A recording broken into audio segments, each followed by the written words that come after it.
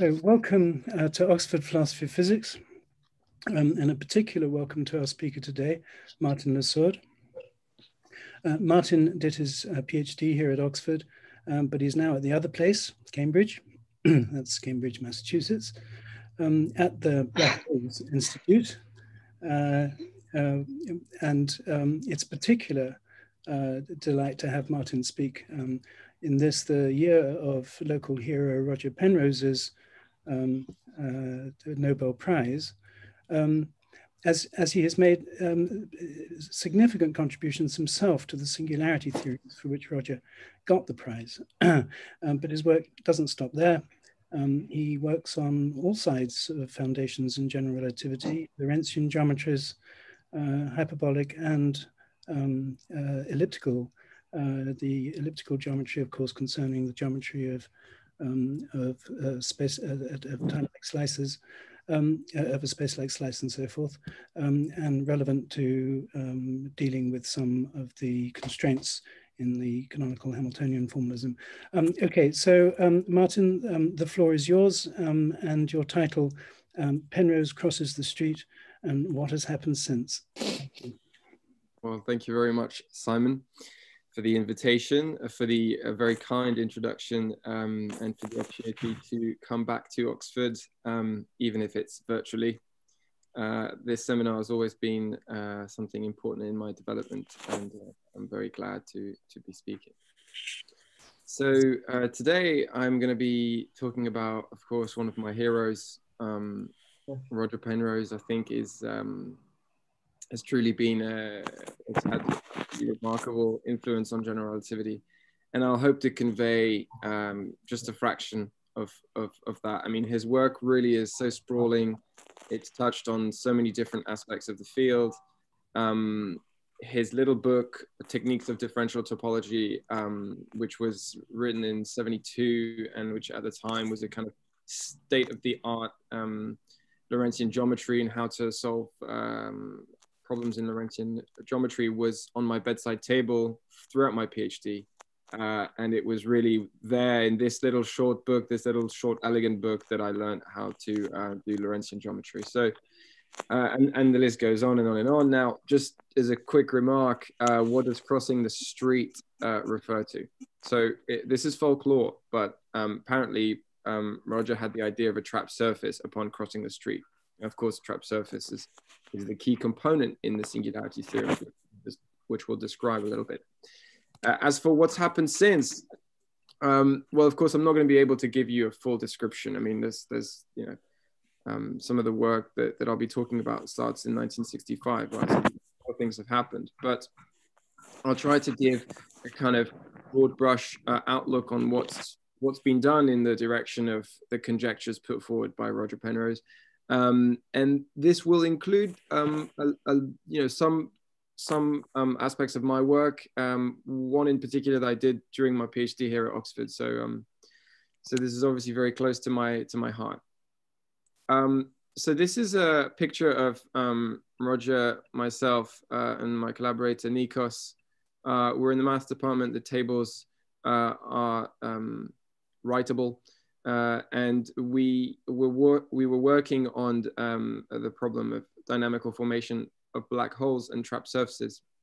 And we saw Roger, and we were both excited because at that time, Nikos and I had just realized that our work could actually give the first dynamical kind of verification of the Penrose inequality in a collapsing scenario. I'll be talking about what the Penrose inequality is in due course, but anyway, just for this picture, so we were working on this problem, right, which is how to form a black hole, which is still an open problem. And in the course of working on this problem, we realized that we could say something new about the Penrose inequality. And so we decided, we saw Roger walking into the maths department. We said, okay, we were in the offices, and we said, okay, well, we should just talk to him. We should just talk to him and tell him what we're doing and tell him if he's interested, you know. And it was a great meeting. It was the first time I really spoke with Roger at length. We spoke for about an hour and a half, and we described to him, you know, what had been done in his with regards to his inequality and what was left open and what we were trying to do. So that was a great moment for me. This is a picture, I believe it's in the 60s, but I'm not entirely sure. Maybe someone can correct me and say, actually, this kind of haircut is more like the 70s. I don't know. But in any case, you'll see the language on the board here. We're really in the formalism pioneered really by Roger Penrose. And here we can see a neck, right, that connects two ends of the Schwarzschild space-time, and the little circle here drawn is a minimal surface, and that's going to be relevant for things to follow, things to come. So just for the sake of this picture, I would like everyone just to remind themselves, or just to make a mental image of this picture. We'll come back to it later in the talk, and you'll see why I put so much emphasis on this picture. So, of course, my job is difficult, right? I mean, Roger has 6-volume collected works on Amazon, which you can buy. And there's no chance that I'll be giving anything like a summary of any of this thing. I mean, I'm just going to give a little snapshot of some of the things that he's worked on, some of the things that was so fundamental in his insights early on in relativity, at least in the 60s and early 70s. Just a quick history. So he was actually a PhD student of algebraic geometers Todd and Hodge, who themselves occupy very, very great places in the history of mathematics. So, I mean, Hodge is of course a key figure of algebraic geometry. I should also point out that Sir Michael Atiyah was slightly older than Roger Penrose, and I hear actually that in a personal, in a letter written by Roger himself, that Atiyah was somehow slightly intimidating as a colleague, because of course of the great things that he was doing. But according to Roger, I read this in an article, I don't remember exactly where, but apparently it was the astronomer Hoyle that had radio shows that got Roger interested in physics. And of course, he was lucky enough to attend lectures in quantum mechanics by Dirac and relativity by Bundy. But it was after his PhD in algebraic geometry that he actually ended up doing relativity. And I think Dennis Sharma, who was Hawking's PhD advisor, had something to do with that, although the details of that story are not something I know. Okay, so now we come to some of his contributions. So, of course, today we'll talk about some of his fundamental results in relativity. So that's obviously going to be the focus. And even within this class of things that he's worked on, there's about 10 or 11, articles or things that you could consider as being truly groundbreaking. And I'm only going to talk about 1 or 2 of these. So, it just, gives you an idea of the breadth and the depth of Roger's work. But I also want to mention that Roger Penrose has done marvelous things slightly elsewhere. In particular, he's pioneered various complementary viewpoints on geometry. And by that, I mean a kind of integrating different twistorial, spinorial, projective, and conformal approaches to geometry in a way that I think is very idiosyncratic. I don't think there's anyone who has quite the viewpoint and the ability to put forward these different viewpoints, which somehow reveal different aspects of the same thing. And of course, he's one of the chief pioneers of twistor theory, which is, in and of itself, a whole subject. Of course, he's worked on other topics, but I won't have time to cover any of these, and I've just written some of these down here. So there's the measurement problem, the cosmological curvature hypothesis, the arrow of time, and then all kinds of other things that he's worked on. But so today we're going to focus on fundamental results in relativity. Okay, so what are these fundamental results in relativity? This is just, again, a snapshot, but I think these 11, well, I consider these 11 to be truly fundamental. So I'm going to be very quick here, but essentially the first thing I want to mention is the conformal structure. So I'll talk a little bit more about that. But essentially the point is to abstract away from the details of the field equations, to abstract away from the details of particular solutions like Schwarzschild, like Kerr, etc., or obviously Minkowski, and to look at things that are invariant under conformal transformations of the metric. Now you might say, why do such a thing? We'll talk about that. This led to his notion of diagrams, and of course the definition of asymptotic flatness, which is key for describing in general relativity the notion that a system be gravitationally isolated. So, even if Roger hadn't done any of this work, if it was just number one, that would still be a huge impact, right? I mean, we still look at diagrams that he drew, 60 years ago. So then, of course, he pioneered a lot of the causal theory that was used later on. So that's what I mean by Lorentzian geometry. So that's just basically understanding Lorentzian manifolds more generally than simply particular solutions, and just looking at them from the point of view of geometry. So trying to prove theorems, trying to define interesting objects like trapped surfaces, and so on and so on. Singularity theorems, of course, this is what the Nobel citation referred to, and of course, there's the 1965 trapped surface theorem, and then the 1970 theorem with Hawking, which refines these arguments and creates a singularity theorem that's much more well encompassing. Of course, this has a particular place in the talk today because, as Simon said, this was some work I did in my PhD. So I'll give a little description about the story of what happened there and why I worked on this. Then there's, of course, twistor theory, but I won't talk at all about that. Then there's weak cosmic censorship, which of course is going to be something I have to talk about because that's also something that indirectly I've tried to work on. I say try because it's a very difficult thing, and it's not like we made much progress, but at least we're trying. Then the extraction of rotational energy from rotating the black hole, that's also known as the Penrose process. Then there's the discovery of the Hahn-Penrose impulsive waves, which have been very much in fashion recently in mathematical general relativity in the hyperbolic community. With Kronheimer and Gauroche, they put forward the notion of a causal boundary. So this is kind of a way to mathematically represent the endpoints of future and extendable time-like curves in the space-time, and to understand just where those curves end up as with respect to the space-time.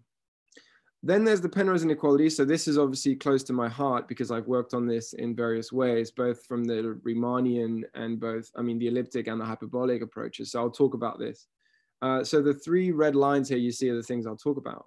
But I won't talk about strong cosmic censorship or Rice-Nordstrom blue shift instabilities. But these are things that he's very much pioneered and he brought to the fore in a wonderful article called Time Asymmetry and Singularities, which I recommend to everyone. It's in the Hawking and Israel volumes for the centennial anniversary of Einstein's birth. And it's truly a marvelous article. It's very easy to read, and you can just see the master at work.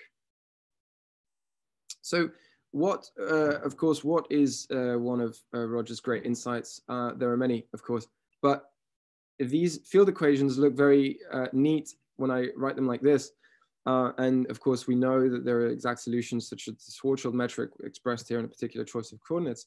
But what Roger did so well and what was so kind of groundbreaking was that he decided to kind of abstract away from these solutions and from these equations and just to look at the kind of more fundamental causal and conformal structures associated with Lorentzian manifolds. So this really, I mean, set the tone for what happened after, and we still speak in his language. And of course, I'll describe a little bit more about what I mean by abstract away from the details of the field equations and emphasize on the conformal structure. So I'm now going to take a little break. This talk is going to be peppered with breaks here and there. One of the great things about having Roger Penrose as a hero is that you read his books, and his books contain pictures, and his pictures are very good. And this is the famous triangle. So if you stare at this triangle for long enough, you'll realize there's no such triangle that can exist. Right, the shading is the wrong way around, so to speak. So you might say, okay, what's the point of this? I think this is actually a great illustration of the playfulness and of the geometric kind of mastery that Roger Penrose demonstrates in all kinds of ways. So you might think, okay, well, this is just a picture, but actually things like twistor theory or some of the insights that Roger Penrose has put forward sometimes just can be resumed by a diagram. And that's something that is definitely true in general relativity in some sense, right? With some of the singularity theorems, with the notion of a trapped surface and so on. Another little playful thing. So this is of course, not a real machine, but the water flows in this direction, right? And then it falls down the waterfall, and it turns a wheel down here, which is a perpetual motion machine. So we know these things don't exist, but by very clever drawing, one can give the impression that the water is flowing upwards and then downwards again. I say this because I know that Roger had, well, that the Escher and the drawings of Escher were very much in the mind of Roger Penrose for some time. There's a whole story behind that, but I'm not going to go into because we're going to have to do some mathematics at some point. But anyway, let's move on to the singularity theorems now. So upon crossing the street in London in the mid-60s, so this is an initial data set. Think of it as perturbation of Euclidean space with the usual Euclidean metric. I've written infinity here because, of course, my initial data set is going to go up to infinity. And so it's not just a piece of paper, it's not just a rectangle, it truly is an infinite space. Now, I'd like to draw in 4 dimensions, but of course, I'm no Roger. So I'll have to draw a circle to give you the idea of a sphere. So this circle is a sphere now. And the outwards arrow and the inwards arrow are just the null normals associated with my circle, which is actually a sphere in a 4-dimensional space-time, if you like. So these arrows are directions in which I'm shooting null geodesics. One in an outwardly direction, and the other in an inwardly direction. Now, what Roger realized was that in the Schwarzschild solution, which I've drawn here in its maximal analytic extension, the black hole interior lies in this region here. And this region is full of trapped surfaces. Now, trapped surfaces are defined as follows. One can take the area swept by this inwards and this outwards null geodesic as I shoot the geodesics. One can consider how the area of this sphere is changing in this direction. And if it's decreasing in both the inwards and outwards direction, then I call that surface a trapped surface. And the idea is that even though I'm shooting my geodesics outwards, right? If I'm shooting a beam of light, or if I'm turning on a light bulb in a room, I see how the null geodesics flow outwards from this light bulb, and they trace an area increasing. They sweep an area increasing surface. Now, the point is that when gravity is so strong, even though one is shooting our null geodesics in an outwards direction, the space-time is so warped that, in fact, the area swept is decreasing. And so these spheres get smaller and smaller as I go up the null geodesics. And that's what a trapped surface is, and that's what it means. But once I've defined a trapped surface, just with this inequality, right? Because now this is just an inequality. This is just saying that the area swept by these guys is decreasing. Then I can forget about spherical symmetry. I can forget about axial symmetry. I can forget about all the things that are relevant for the exact solutions that we know and love, right? The Kerr and the Schwarzschild families. And then he was able to do something remarkable. He was able to abstract away from this, the details of the specific solutions, and just consider what would happen in the space-time if there were to be a trapped surface in there, and that some geometric condition, null convergence condition, were to be satisfied. So let me quickly go back to the field equations. If I contract this equation with a pair of null vectors, the metric here is going to kill that term. So this term is going to disappear. And then Ricci contracted with a pair of null vectors is just the stress energy tensor contracted with a pair of null vectors. And so this condition right here is simply that the null contractions of my stress energy tensor is non-negative. And that's going to be true for a whole list of matter models. So this is a rather general assumption on the type of matter which may be present in the space-time. Obviously true if the space-time is vacuum. And a trapped surface is what I spent the last slide explaining. And now a non-compact Cauchy surface is probably the most difficult thing to understand in this theorem. But essentially what this means is that I'll take the Schwarzschild example. So in the Schwarzschild spacetime, I can draw a space-like initial data set that goes from one end to the other, right? And this is a Cauchy surface in the sense that every point in the space-time has the property that any past inextendable time-like curve has to register on this surface. This is also true in the future direction. Now, why is that interesting? Well, for such so-called globally hyperbolic spacetimes, the full spacetime is nothing other than the Cauchy development of this initial data set. And so what that means is that the spacetime has the property that it arises as the Cauchy development of a single space-like hypersurface. And this is not true, of course, of many spacetimes, but the ones that in which this property holds are called globally hyperbolic. And when they're globally hyperbolic, there exists such a surface. It's called a Cauchy surface. And in this case, we assume that surface to be non-compact, just as it is in the Schwarzschild, the spacetime or the curve. And then the theorem tells you that there is an incomplete null geodesic in the future of this surface. Now, an incomplete null geodesic is a null path that is defined and is as long as it can be with respect to the spacetime, but which is only defined for finite affine parameter, which means that, in other words, there's a trajectory here. In the Schwarzschild, it's easy to see what happens. It just hits the singularities up here, where the tidal forces are infinite. But a null incomplete geodesic, more generally, is simply an inextendable curve that's null everywhere and that's a geodesic everywhere, but which has the property that it only defined for finite affine parameter within the space. So this was huge because, of course, at this time, the singularities known in Schwarzschild or Kerr, it wasn't clear whether or not these were artifacts of symmetry or whether or not this was to be a more robust feature.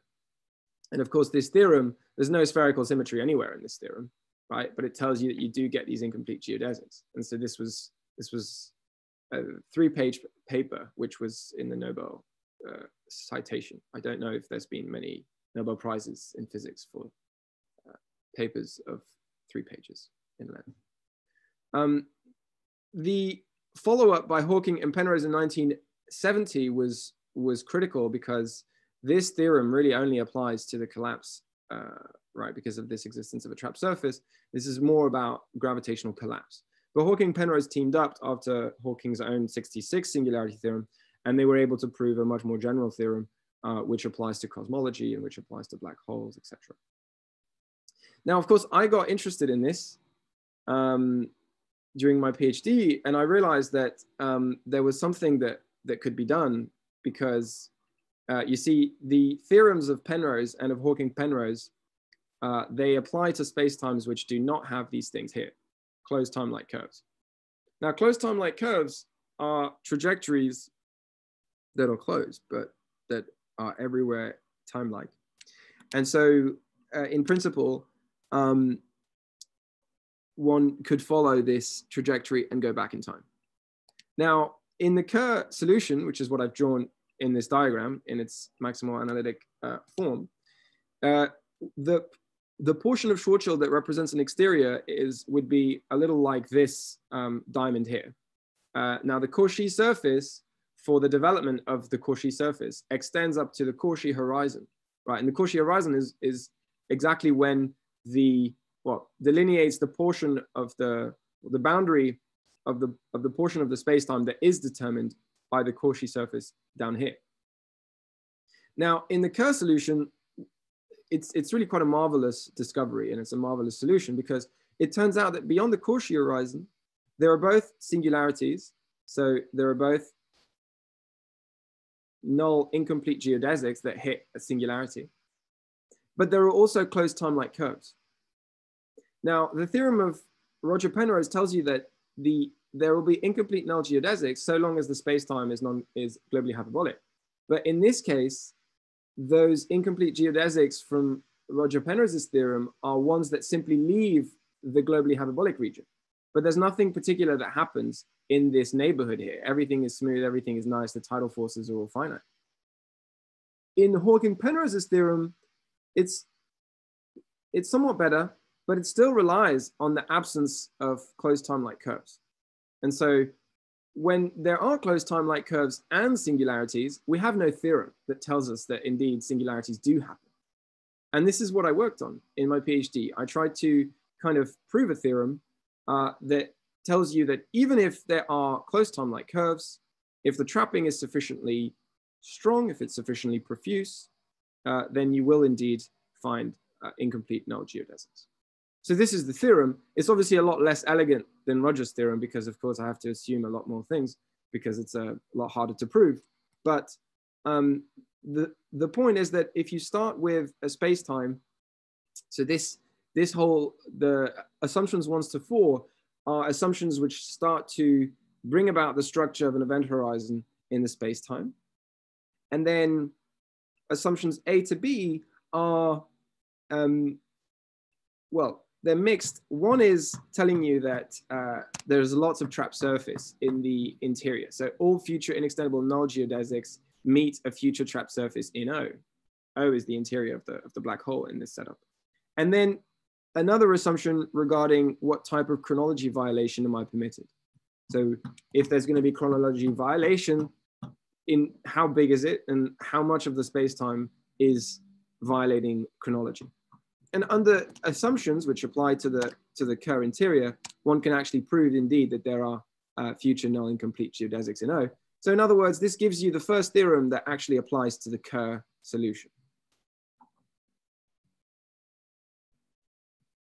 This is a picture of the theorem. So I have something like a space-like hypersurface down here. I have something like an event horizon here. And then the interior of S, the future chronological future of S is the interior O. And then if there are lots of trapped surfaces, even if there are closed time-like curves, I will still get an incomplete null geodesic. And so the idea was to find out exactly what trapping you need and what kind of closed time-like curves are sufficiently tame that you can still prove that indeed you will get incomplete null geodesics. Okay, so that finishes part 1 of the talk. And we're now going to move on to something slightly different. So we've just seen that trapped surfaces lead to incomplete null geodesics. But one may ask the question, well, okay, how do we actually form trapped surfaces in the first place? How do they come about? And what do they look like? Well, this was resolved. This was first looked at in great detail and generality in a theorem of Shane Yao, and then later refined in Yao 2001. And now we're dealing with initial data sets. So these are Riemannian manifolds that occur as Cauchy surfaces for space-time. We're not looking at a space-time anymore. Now, what the theorem tells you is that if the energy density is sufficiently large, mu and j here, I'm not going to bore you with the details, but they arise from the particular time-like contractions of the stress energy tensor when we look at the 3+1 decomposition of the field equation. Now, when there's a particular lower bound on this term, mu minus j, j is the local angular momentum, if you like, and mu is the local energy density, then provided that some geometric quantity defined as radius, I'm not going to define radius to you, but there's a whole definition for it. It's quite a subtle one. Then provided the radius is sufficiently large with respect to lambda, which is this lower bound appearing in the stress energy density, then in fact there are trapped surfaces in F. So a picture for the theorem, if I can zoom in, is that as I increase my mass concentration, right, or if I increase my radius, right, if I increase the radius for the same lower bound here, then eventually I'll get to a stage where the radius is so big and the density is so high within that region that in fact a trapped surface exists somewhere in the domain. So this is a picture of the theorem. And of course, for those who have read Kip Thorne's book, this will remind you of the hoop conjecture. And so here we are. The hoop conjecture is the statement that, so the hoop conjecture has a fun history in itself. And in fact, I know that Roger Penrose was interested in it for a while. The hoop conjecture is essentially the following thing. Suppose you have an initial data set, right? And suppose you want to say something like the following. If the mass of that region is sufficiently large with respect to some boundary geometry quantity associated with the boundary of that region, then there should be trap surfaces within. In other words, if matter gets concentrated in a sufficiently small region, then in fact, there are trap surfaces. So this is now another picture of the theorem. You're agnostic about what happens inside. You don't know what happens inside. It's just a Riemannian manifold with a particular boundary. And the idea is that you define some quantity M, which is some quasi-local mass quantity. So that's a boundary geometry object, in particular integrals over particular types of quantities over two spheres, in particular here, the boundary is of course a two sphere. Then if this is sufficiently large with respect to L, now L here is the diameter of the boundary. So that's the sup of the distance between any 2 points on the boundary. Then if the mass here exceeds L, which is a measure of essentially how large the diameter is of the boundary, then you have trap surfaces with it. So this was a conjecture put forward by Kip Thorne in the early 70s. But of course, in his day, there was neither a definition of quasi-local mass nor much of an understanding of what quantities really would work in such a theorem. So the hoop conjecture is still very much a theme in research and not really a conjecture as like a number theoretic type of conjecture, because of course, the notion of quasi-local mass and general relativity is kind of open. There's no right definition. There's many different definitions. They all have their perks and their disadvantages. But what we did with Agil and with Yao, and this was the first thing I worked on when I moved to Harvard's Black Hole Initiative, was the following theorem. So suppose the initial data set, right? Again, Riemannian manifolds that embed as a slice as a domain in a Lorentzian manifold. So for an admissible initial data, there is a quasi-local type quantity, M omega, such that if M omega is larger than a quarter L, the boundary of omega, then in fact there are trap surfaces in omega. So this is the first hoop conjecture that people have shown in the Lorentzian, in a way that only relies on the dominant energy condition, which is so there was a previous theorem of this nature, but in the purely Riemannian setting by Shi Tam in 2007. But this one is the first one that kind of gives a hoop conjecture type state. Okay, so let's move on to something else now. Let's move on to weak cosmic censorship. So this is scry, right? So the endpoint of null geodesics, outwards null geodesics in the space-time, if you like. This is scry minus, so the endpoints of the past directed null geodesics.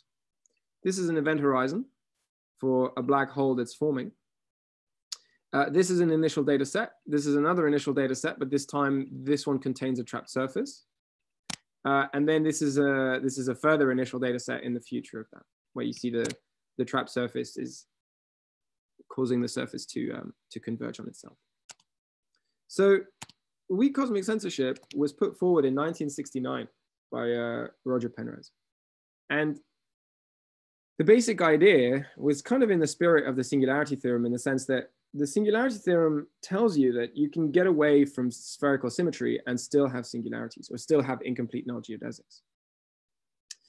But what about the formation of event horizons? What about the claim that when some initial data set evolves, it actually produces something which asymptotically looks like Schwarzschild or Kerr, and therefore enables us to define an event horizon?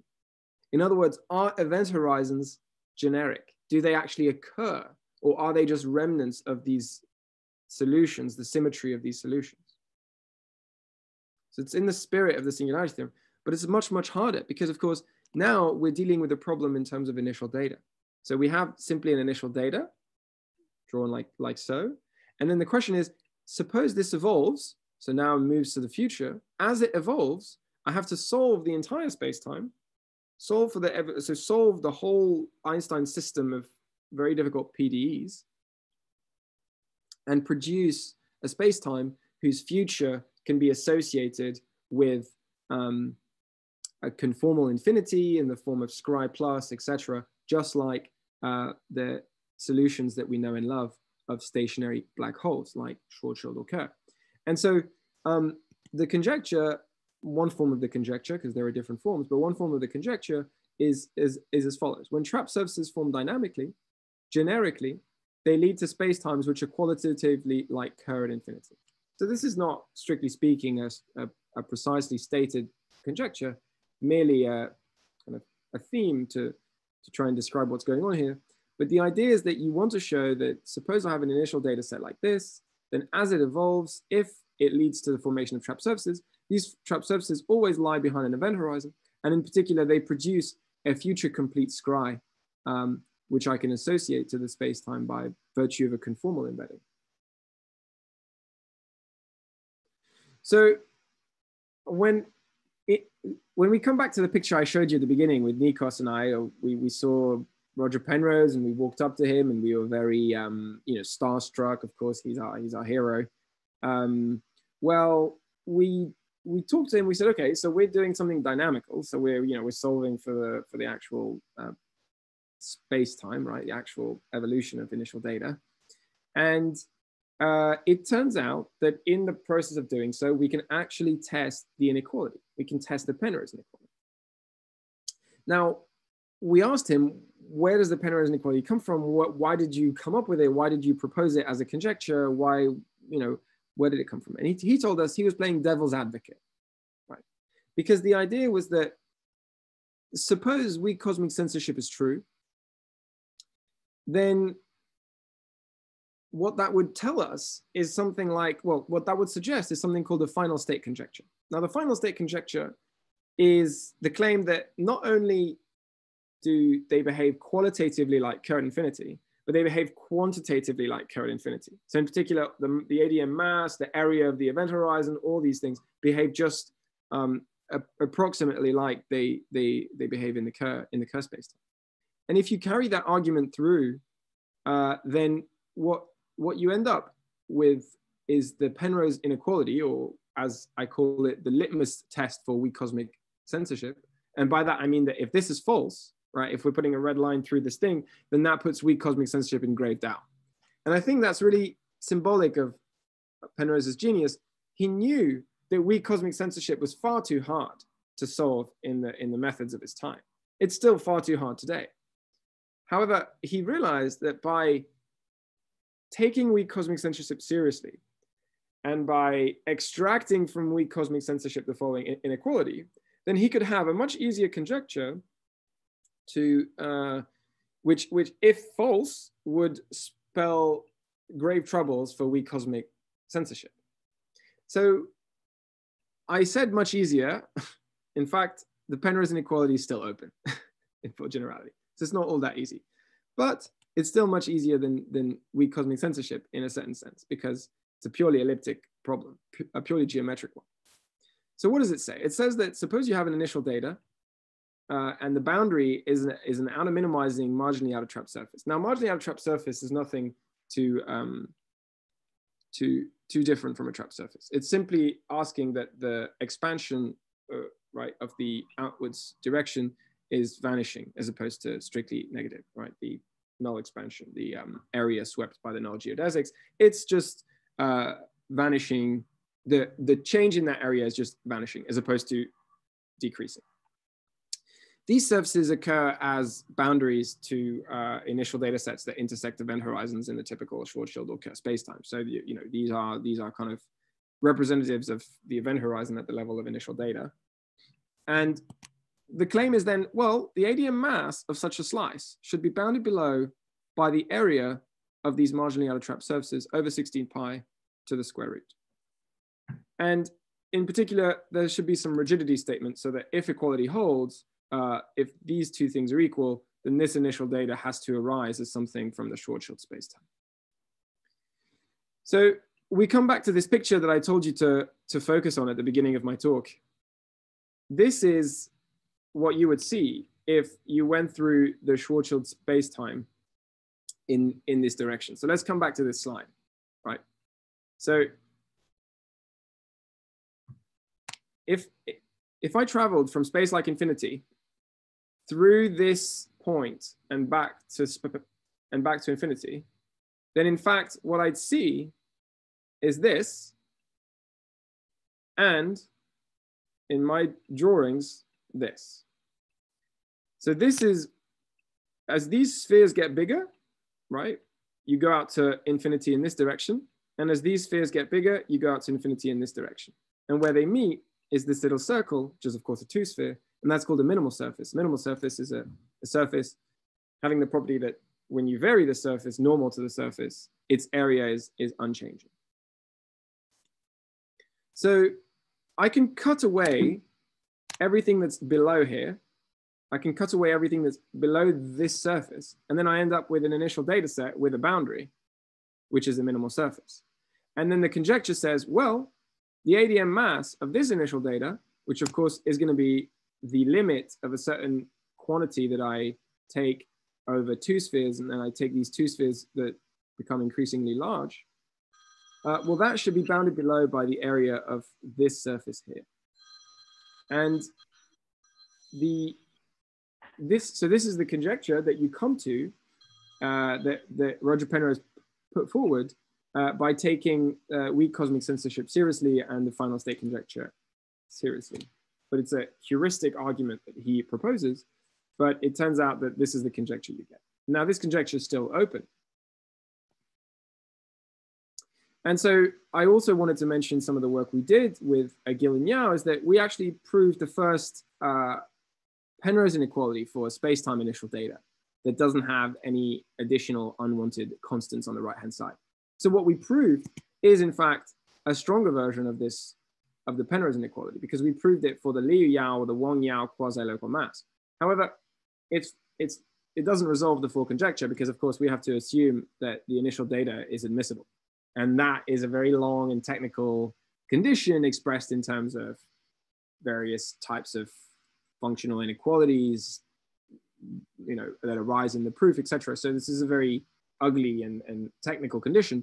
But granted, if this technical condition is in fact true, if this initial data satisfies this admissibility condition, then in fact the Penrose inequality, and in fact a stronger version of it, because one that doesn't assume, that doesn't use the ADM mass, but rather some quasi-local mass quantity, which I should have reminded you of what that is. So quasi-local mass is a quantity that's defined over a surface, a closed surface, and it's usually a two-sphere. It's always a two-sphere, basically. Now, the Liu-Yao or the Wang-Yao are two types of quasi-local masses that people have put forward, and they have all kinds of wonderful properties, such as, you know, for instance, they converge to the ADM mass as you take the spheres to infinity. They're non-negative if the energy density of the spacetime is non-negative. They're zero if and only if the spacetime is Minkowski. You know, they've got all these kinds of wonderful properties from the geometric point of view. And so, yeah, so we proved that, in fact, if you have an initial data set like this, and you have a MOTS down here, then if you take the quasi-local mass, say on this surface, which is of course two-sphere, then it's going to satisfy this inequality so long as the initial data is admissible. As I said, this doesn't prove the full conjecture because we have these technical assumptions. Okay, so let's move on to the final part of the things that I've worked on that are related to Roger Penrose, or that are very much in the spirit and motivated by the work of Roger Penrose. So this is formation of black holes and formation of trapped surfaces. So in 2008, Christodoulou dynamically formed trapped surfaces. So what that means is that Roger Penrose's 65 theorem tells you if you have a trapped surface and you're globally hyperbolic, then you have a null incomplete geodesic.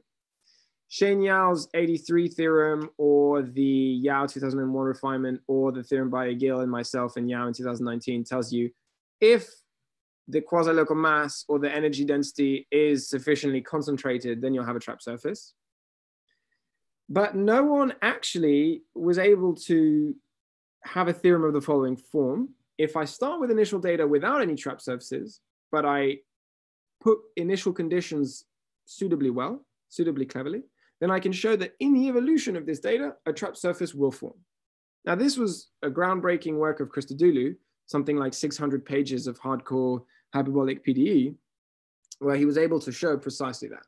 precisely, he was able to show that if the initial data was designed sufficiently well, then in fact the future evolution of this initial data would lead to a trapped surface, even though there were no trapped surfaces to begin with. Of course, from the point of view of astrophysics, this is interesting because, you know, we think of black holes as things that actually come into being. We don't think of them as things that are there for all time.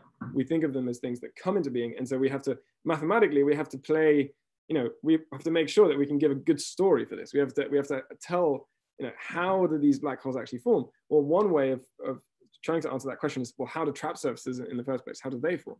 And of course, this was the first time that anybody really got to grips with that question. So in 2012, Li Yu found a way of constructing conditional examples of weak cosmic censorship, or of the final state conjecture, if you will. So final state is just, as I said before, when gravitational collapse occurs, at least in the vacuum asymptotically flat setting, then the end state of this is something like the Kerr solution, right? So the Kerr is an attractor solution for gravitational collapse. That's the final state conjecture. And of course, you might have gleaned that from the words final state, right? So they found a way of combining Christodoulou's local result, because it is kind of a semi-global or local result, with some clever elliptic gluing techniques that were developed in the last 15, 20 years to kind of construct conditional examples. So what they do is they combine this dynamical viewpoint of Christodoulou with some elliptic work, and they're able to produce an initial data set that doesn't have trapped surfaces on it. It's a complete space-like initial data set that doesn't have trapped surfaces anywhere in it. But the future development of this initial data set does have trapped surfaces. And in particular, they produce the initial data set so that the outside of a compact set, the initial data set is actually isometric to a space-like hypersurface that embeds in the Kerr spacetime. And so by combining a form of Kerr stability yet to be proven, of course, but by combining a statement of Kerr stability with their initial data set, one could produce a picture which has an initial data set with no trapped surfaces and a full evolution of that initial data set with a complete future scry, satisfying thus weak cosmic censorship, and which is qualitatively and quantitatively like Kerr, thus being an example of the final state conjecture, which is still, of course, open. So what we did with Nikos, and this is the picture that I showed you at the beginning. So this is what we were working on when we saw Roger, and we talked to him, and we said, well, look at this. This is what we're doing. Is it interesting to you? What do you think about it, etc. Is that we kind of combined this and some work of Anne Luke and some work of Anne, which kind of does a slightly different versions of these theorems. So in Anne Luke, they have kind of milder data. So the data from the analytic perspective is smaller in certain types of norms, natural norms associated to this kind of problem in hyperbolic PDE.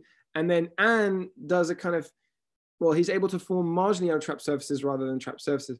But in fact, and this might sound as if it's almost the same, but it's actually quite a bit harder, because when you form a trapped surface, it's an open condition, right? You want to form a surface that has something associated to it which is negative.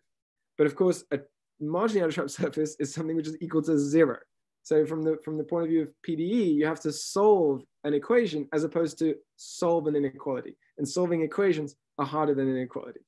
So of course, this takes quite a bit more work. And in fact, the way that's done is by using the extra control of the milder data of the Anne Luke setup. But anyway, Nikos kind of used these works and combined them, and essentially showed that, well, it showed the following things. So it said there exists a non-trivial vacuum class of examples of weak cosmic censorship if Kerr stability holds. Moreover, these examples satisfy the Penrose inequality dynamically with precise estimates for the relevant geometric quantities. So remember, the Penrose inequality was Penrose's way of saying, well, we can't solve weak cosmic censorship, but if weak cosmic censorship is true, then this inequality should also be true. Now, this inequality in and of itself is open, but the inequality can be tested and one can ask the question, is this inequality true for spacetimes undergoing gravitational collapse?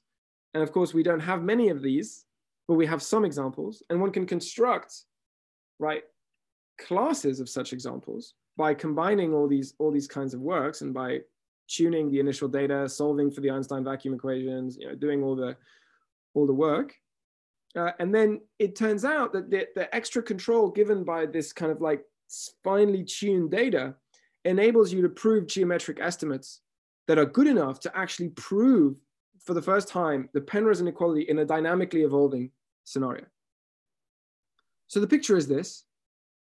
One has space-like infinity over here, a portion of scry plus over here, a portion of scry minus over here, an initial data set which is isometric to a space-like hypersurface that embeds in the Kerr space-time, at least outside a compact set.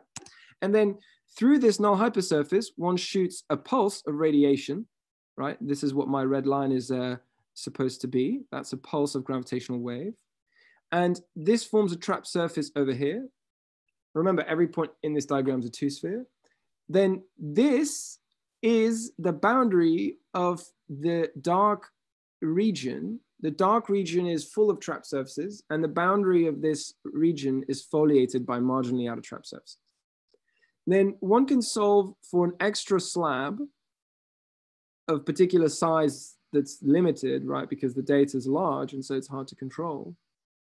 But given the solution of this slab in this portion, then one can use Corvino-Shane elliptic gluing techniques across this annulus, right? If every point here is a two-sphere, then a line is, of course, an interval cross S2. And so this is an annulus. And so solving the gluing problem across the annulus, as Corvino-Shane does, one can interpolate between Christodoulou's dynamical slabs and a very precise asymptotic model solution in the form of the Kerr geometry. And then you'll say, okay, well, where is the Penrose inequality in all of this? Well, because the gluing produces something which has a particular control on the ADM mass out here. Remember, the ADM mass is evaluated on spheres that go out to infinity. So it's all the way over here. And because one has precise geometric estimates for the area of the marginally outer trapped surfaces that occur when you send in these pulses of gravitational waves, then one can ask, is the inequality that compares the ADM mass out here and the area of the marginally outer trapped surfaces out here, is that inequality satisfied? In other words, is this inequality true, right? This was the ADM, this was the Penrose inequality. So ADM mass and area of marginally outer trapped surfaces. And in fact, it turns out that indeed we can prove this, that indeed the mass dominates the area of these marginally outer trapped surfaces, at least for some portion of the diagram. And then when we get to the outer edge here, the estimates are no longer refined enough to make sure the inequality is true strictly. But in any case, this falls short of anything like final state or weak cosmic censorship because we don't have an event horizon in this picture. The spacetime hasn't been solved for. And this is where one would like to use the fact that this is a Kerr initial data, because remember this whole guy here is Kerr, and we have some analytic control on the geometric quantities out here that we can actually solve. So we can't, but one day perhaps that might be possible to solve for the rest of the spacetime and to produce a complete future scry. If that can be done, then one will have the first non-trivial examples of the final state conjecture and weak cosmic censorship in this for the formation with respect to the formation of trapped surfaces. So this was the final chapter, I guess, in my talk, or things that I've worked on that are directly inspired by Roger Penrose's work. So we had the singularity theorems, we had the Penrose inequality, the hoop conjecture, and then the dynamical formation of black holes and the weak cosmic censorship and so on. But of course, Penrose's conjectures, in full generality, is still open. So in particular, the Penrose inequality is open. It was solved in the special Riemannian case by Huisken, Ilman, and Bray with incredibly beautiful geometric techniques in Riemannian geometry and PDEs. Generalizations to negative lambda and to dimensions between 3 and 8 were done in the last 15 years, 20 years. Then the inequality with a worst constant on the right-hand side was proven by Ali Curie Yao in 2019. Then it was proven under specific admissibility conditions, but without the worst constant by Agil Yao and myself. And then dynamical Christodoulou type examples were put forward by Nikos and myself in 2020. weak cosmic censorship is true for the spherically symmetric scalar field by Christodoulou's groundbreaking work in the 90s. It spans over 5 or 6 very difficult, deep papers. Maybe less than that, actually, maybe 3 or 4. But these papers are still being read today and still being understood. Non-symmetric conditional examples were put forward by Li Yu. So 2012 was the archive, 2015 was the actual publication date. And of course, we refined these somewhat, or at least we did this for the milder initial data, which, under which we can get more control. Now, strong cosmic censorship, I haven't talked about at all. And maybe this is something we can talk about in the discussion, or maybe this is, something for another time. But this is more about whether or not global habitability is expected generically in the course of evolution. That is to say, when I let an initial data evolve, does it produce something that's inextendable beyond its Cauchy development? And if the answer is no, then determinism is put at risk for general relativity. If the answer is yes, then determinism is saved, so to speak. Now, this was a very strong version of this conjecture was shown to be false if Kerr stability holds. Kerr stability is, of course, people very much believe in this. This was done by the Fermat-Luke in 2017. And then it's been shown true for certain spherically symmetric models. And that's a lot of authors from 2005 to today. And there's a lot more to say about strong cosmic censorship in the positive lambda or the negative lambda scenarios, but that's far, far beyond what we wanted to do today. And that's the last picture. Thank you for listening.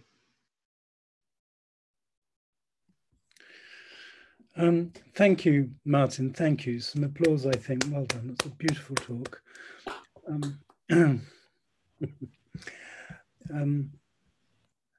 Okay, so we will take a break now for a few minutes and resume for Q&A. Thank you, Martin.